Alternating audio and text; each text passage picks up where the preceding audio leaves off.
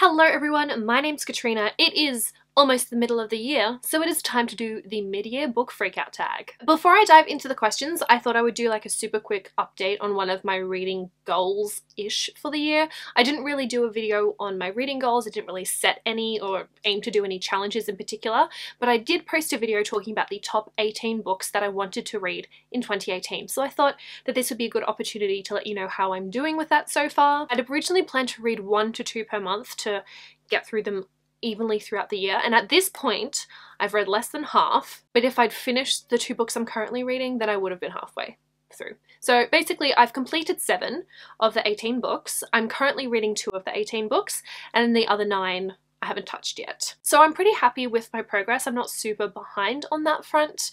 I just gotta kick my butt into gear and then really prioritize these books for the remainder of the year. With that being said, let's jump in to the tag. Way too fun not to do.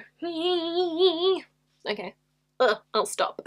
Best book you've read so far in 2018. It's hard to choose, but if you wanted to go and see like all of the best books that I've read so far this year, I've done a couple of videos talking about my top 5 books I read per season, so I'll link those down below. But I will highlight a couple, one of which I haven't mentioned in one of those videos yet, and that is Six of Crows by Leigh Bardugo. This is a book I've just recently finished. I finally read it.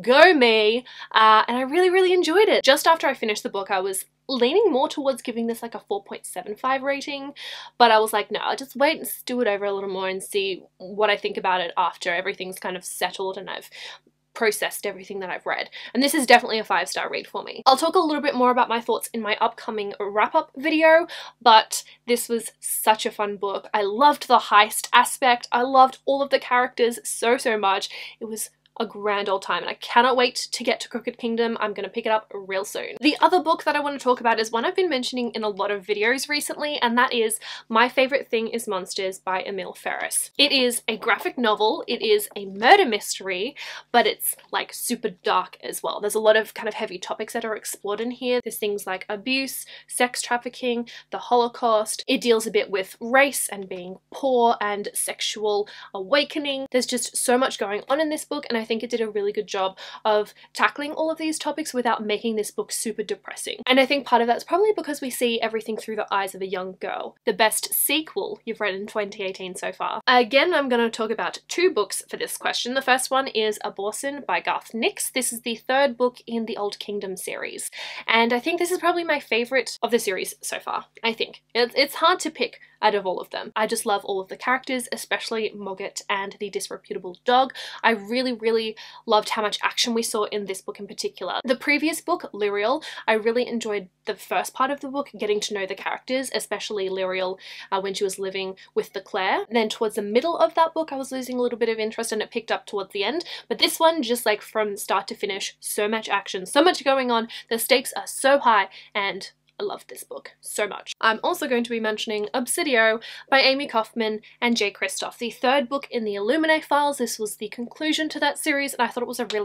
really satisfying conclusion. It wasn't as twisty and turny as the other books in the series, and we do meet new characters in this one that we don't kind of get as much solo time with, but I really appreciated seeing all of the characters that we'd met in the previous books so much more, including Aiden. Yes, it was still such an action-packed book, and I really enjoyed how this whole series concluded. A new release you haven't read yet but want to. The Poppy War by R.F. Kong. This is an epic fantasy story inspired by Chinese history, and I think in particular the Second Sino-Japanese War. And I'm sure you've heard a lot of the warnings as well that this can be quite brutal. It doesn't really shy away from a lot of the depictions of warfare and violence and things like that. So I think it's going to be quite an interesting read, and I'm really excited to get to it. So hoping to get to this soon. Most anticipated release for the second half of 2018. I have 2 books for this one as well. The first one is Muse of Nightmares by Laini Taylor. Strange the Dreamer was one of my favourite books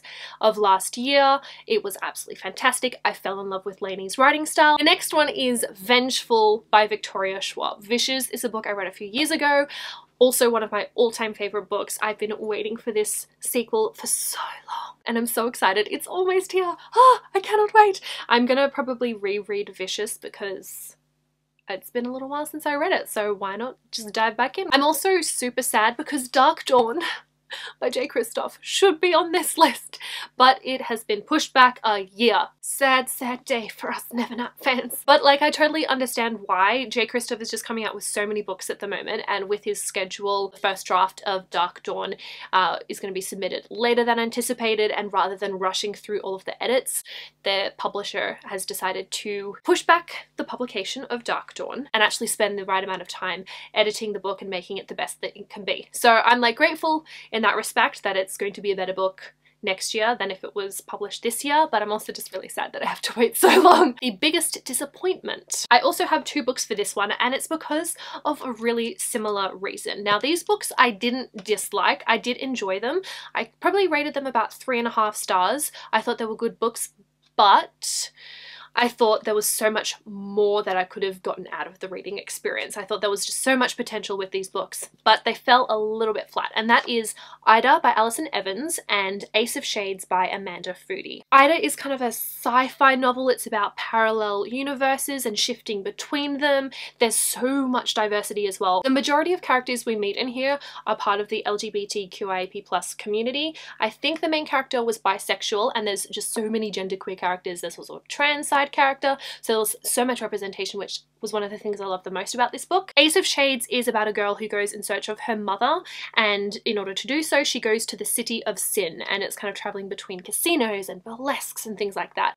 It's a really cool setting, and both of these I thought had such great concepts, so much potential, but I think in both of these instances there was a little bit lacking in terms of the world building, or at least explaining things. Keeping things mysterious is one thing, but not explaining things enough so that the reader can actually grasp completely how the magic systems or how moving through parallel universes actually works on a technical level is another thing. And I feel like both of these books fell into the second camp, where they just didn't explain enough of how things worked. So I had so many questions, and there were annoying questions as well. There were things that I just got worked up over. That's why I found that these 2 books were a bit of a disappointment, because I thought I was going to love these books and there was definitely the potential for it, but the lack of explanation in some areas really held me back. The biggest surprise. I'm probably going to skip this question. There isn't a book that I've been like really pleasantly surprised by and was kind of shocked by how much I ended up enjoying it.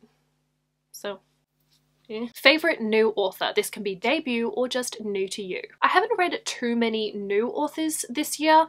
There are a few debuts that I've read, but I decided to go with a new to me author because I've actually managed to read a couple of their books and really enjoyed both of them. And that is Madeline Miller, author of Circe and The Song of Achilles. These are Greek retellings, reimaginings, and I do really like Greek mythology, so I enjoyed diving into these worlds and getting either a fresh take on a story that we all know in The Song of Achilles, with Achilles obviously and the Trojan War, but also getting to know a character that I haven't really been exposed to, which was Circe.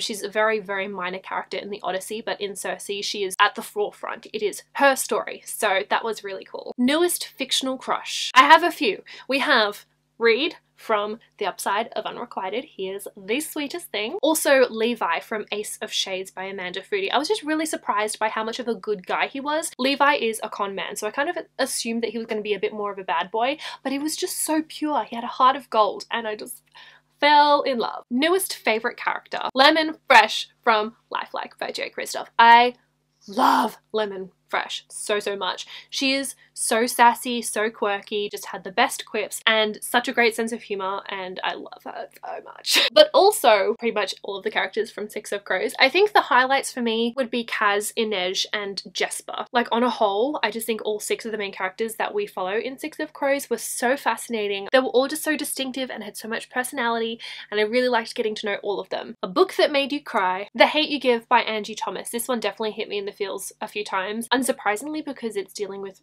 police brutality and like a policeman shot and killed an innocent man, so it's a really hard-hitting book dealing with some really serious issues, and it's just made me very emotional. A book that made you happy. The Upside of Unrequited by Becky Albertalli. This was such a cute book. It was so sweet. This time I was crying tears of joy. It just really lifted my spirits when reading this one. Favorite book to movie adaptation that you've watched this year? I don't think I've seen any book to movie adaptations. No, wait, I lied. The only one I can think of is Game of Thrones, and I've been really enjoying the TV show for that one. So Game of Thrones. Favorite review you've written / filmed this year? I haven't done too many reviews.